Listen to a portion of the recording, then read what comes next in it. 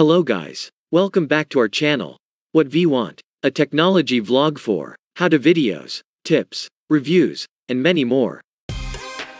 Want to upgrade Windows 11 to new HDD or SSD without any trouble? Then this tutorial is for you. In this tutorial, I am going to show you how to upgrade Windows 11 to new HDD or SSD. Without any delay, let's get started. Step 1. Install a new disk. It is a very simple task to install a new disk on laptop. The new generation laptop supports 2 or more hard drives, while the old and slim laptops allows only 1 hard drive. If you are using the new generation laptop, then install the new disk in the drive slot and make it useful easily. If you are using the old generation or slim laptop, then there are 2 ways to install new disk. One is by replacing the DVD or Blu-ray drive with the new HDD or SSD. Another one is by replacing the old drive with new drive. These are the steps to install new disk in laptop. Let's see for desktop. Shut down the device and take the new drive from the drive box.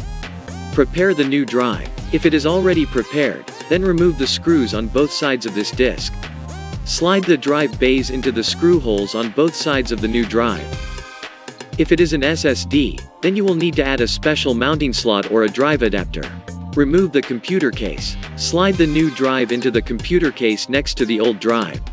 Now connect the new drive to your computer motherboard with the SATA cable. Plug in a power cable to power on the drive. Close the computer case and reboot the device. That's it. After the completion of installing new disk onto PC or laptop, move to the second step. Step 2. Initialize the disk as GPT. EasyUS Partition Master is the best tool to initialize the disk to GPT. Download the EasyUS Partition Master application from its official site. Check the description for the link. Launch the EasyUS application. Select the installed new hard disk. Give a right click on it. Select the Initialize to GPT option from the drop-down menu. Now click on the Execute operation at the top. A pop-up window will appear on the screen. Click on Apply option and tap on Finish button. Now the disk was initialized as GPT. After the completion of initialization, all the disk space remains unallocated. It is impossible to use, so you need to turn that unallocated space to usable space. Give a right click on the unallocated space. Pick the Create option from the menu. Adjust the partition by moving the dots to right or left. Go to Advanced Settings. Change the file system option as NTFS. Choose the drive letter, partition label, and many more. Click on OK. Now click on the Execute operation button at the top. A prompt will appear on the screen. Finally, click on Apply and tap on Finish button. That's it. Step 3. Migrate Windows 11 to new disk.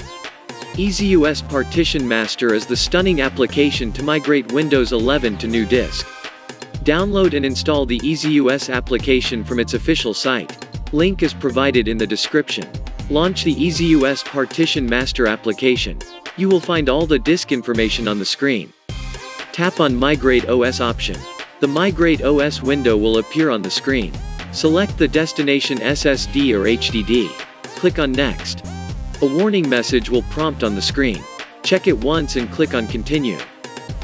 Source and target disk layout will be displayed on the screen. Click on the down arrow beside the target disk layout. You will find 3 different options like Auto Fit the disk, Clone as the source, and Edit disk layout. Select the one you want to customize the target disk layout. Finally, click on Proceed. That's it. Step 4. Set the new disk as boot drive. Restart PC and press F2, F12, Del keys to enter into BIOS mode.